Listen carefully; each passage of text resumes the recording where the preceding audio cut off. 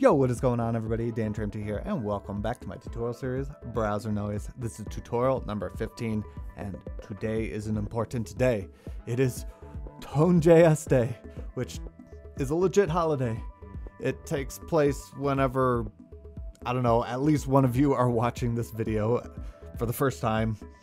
So you could take the day off from school or work and share the video, so it happens every day.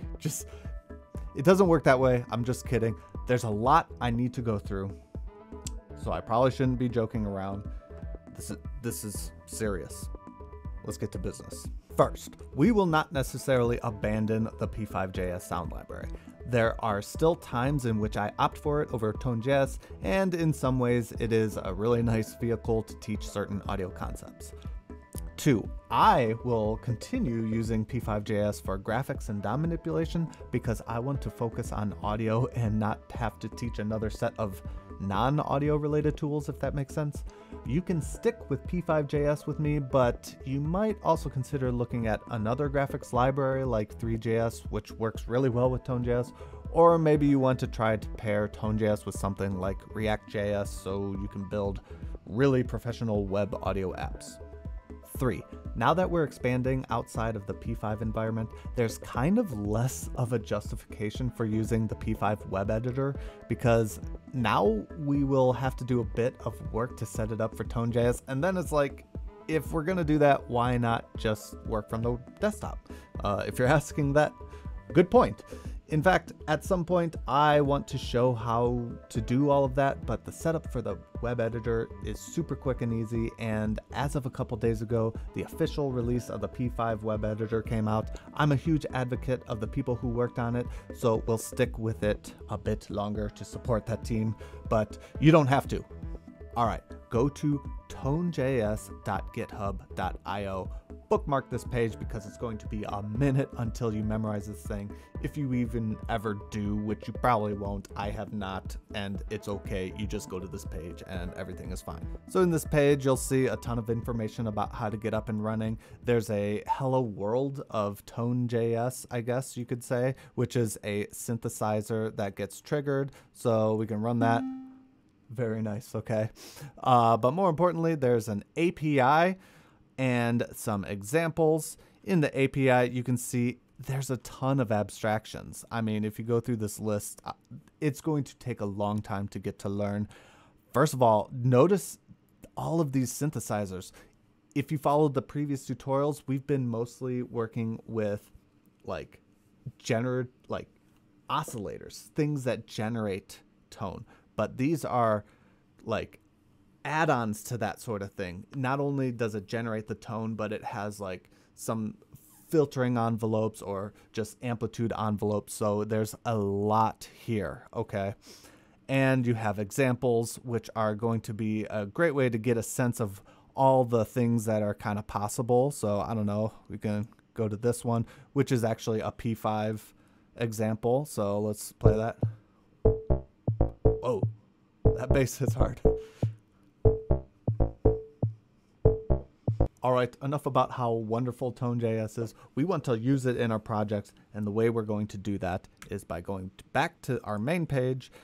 Let's click on this link that says GitHub, which brings us to the GitHub page, of course. And then we're going to scroll down, and you're going to find 2 links that is basically where all the magic happens.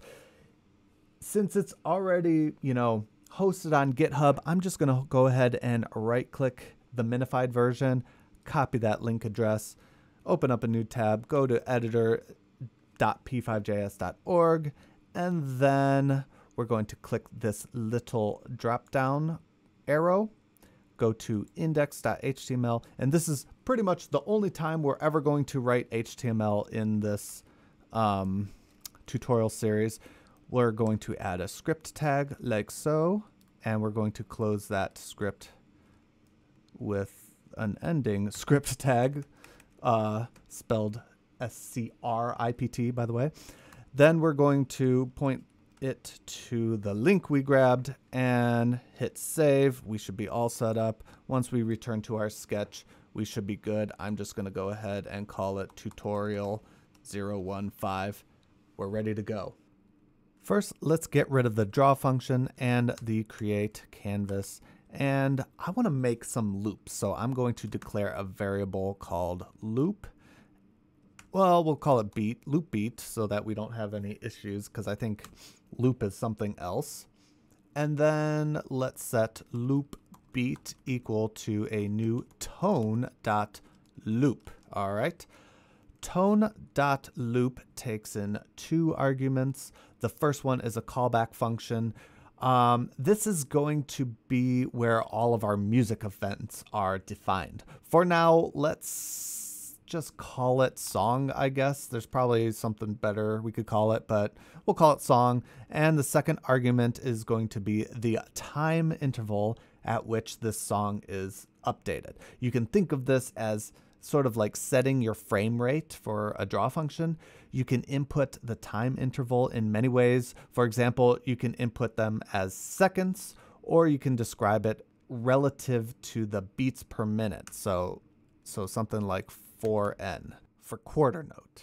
And what I mean by that is once we start the tone.transport like so, we will have initiated a huge infrastructure which contains musical information like meter and beats per minute, and it's going to be the thing that drives our loop.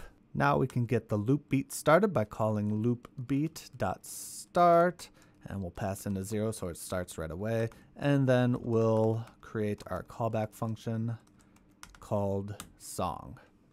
Okay, if you followed along with the P5 drum machine or sequencer or whatever you want to call it, the tutorials that we just finished up with, you'll remember that we couldn't simply just trigger audio in the callbacks because the JavaScript clock is not necessarily ticking at the sample rate we need in order to have a steady beat, right? That was not just a P5 sound library quirk. No, that is just hashtag web audio life, I guess. We need to schedule a time parameter and pass that into our trigger events so that they play accurately. So I'm just going to call console.log for now, pass in time, hit run, and I'll bring up my console, and you can see the passage of time is being documented at the rate of our song loop. Now we want to make some sound. Am I right? So I'm at the API. I'm going to go ahead and search for synths, and you'll see we have all these synths. I like drums. I'm going to choose the membrane synth, and we'll look at that. Here's an example of how to get it running. To do it in the P5 style, we'll go ahead and declare a variable called base synth, and then initialize it by setting base synth equal to a new tone.membrane synth, and then calling the toMaster method on that to connect it to our output. All right, we're so close. Now we just need to go ahead and drop down to our song. And this is where we're going to trigger attack release on our base synth, like so. The trigger attack release is going to take a total of 3 arguments. The first 2 are going to be the note, for example, C1, and we'll talk more about notes later. And then the duration, so an 8th note, so 1/8 of the measure.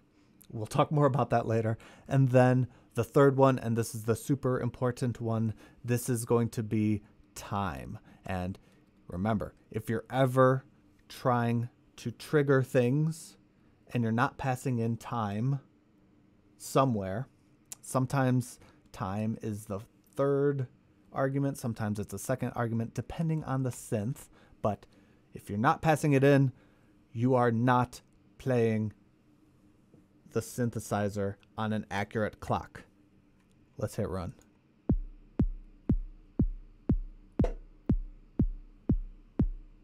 Okay.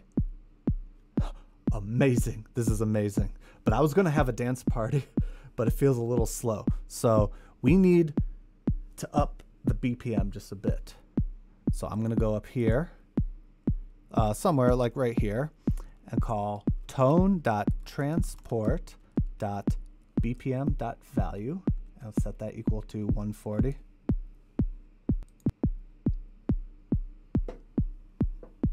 Now it's a dance party. All right, look. I'll see you in the next one. There's so much more to cover in this framework. I'm excited about it. I hope you are too. Later.